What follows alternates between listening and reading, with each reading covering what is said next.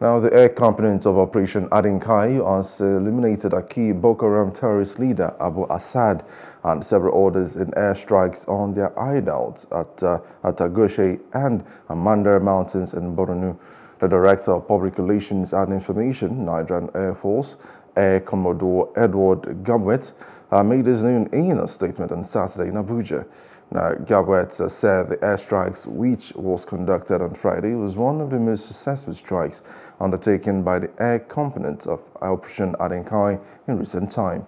He said the NAF discovered a massing of terrorists in an isolated location consisting of three zinced structures amid several trees. He added that it was evident from the footage that the terrorists were massing up at the location for either a well-planned meeting or preparing for a major attack on troops. According to him, over 100 heavily armed terrorists were observed throwing banters and moving randomly across the structures, which also had 4 troop carriers.